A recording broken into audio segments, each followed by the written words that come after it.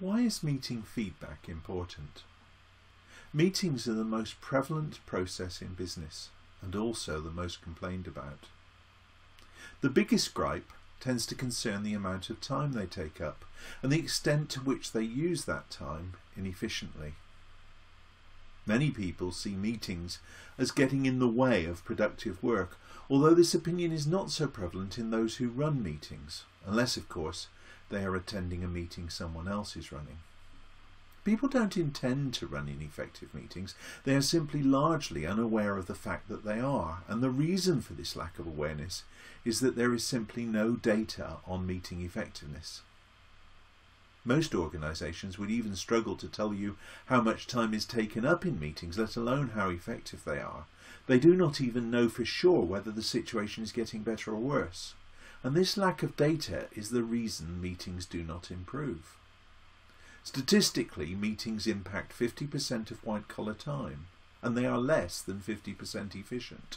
Fixing this issue represents an extra day a week to people who are in many cases increasingly busy, stretched and stressed. What could you do with an extra day a week? As a result of the Business Excellence movement, practically every other business process has improved dramatically over the last 50 years, but every single one of them has been improved as a result of data, which sort of explains why meetings haven't. So, the key question: do you want to measure the effectiveness of your own meetings?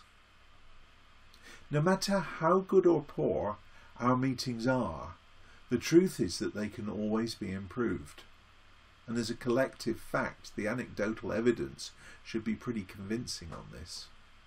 Furthermore, our own effectiveness in delivering our own roles depends on the extent to which people leave our meetings with a clear understanding, a commitment to deliver, and perhaps even an enthusiasm and energy to think outside the box. And if we are in a more senior role, understanding how meetings are used to cascade ideas and enthusiasm down through the levels of our organisation is key to delivering the culture and creativity we need to perform as a business. A simple tool which helps us to see where this has been achieved and where it has not can help us both fix things early and improve our approach for subsequent meetings.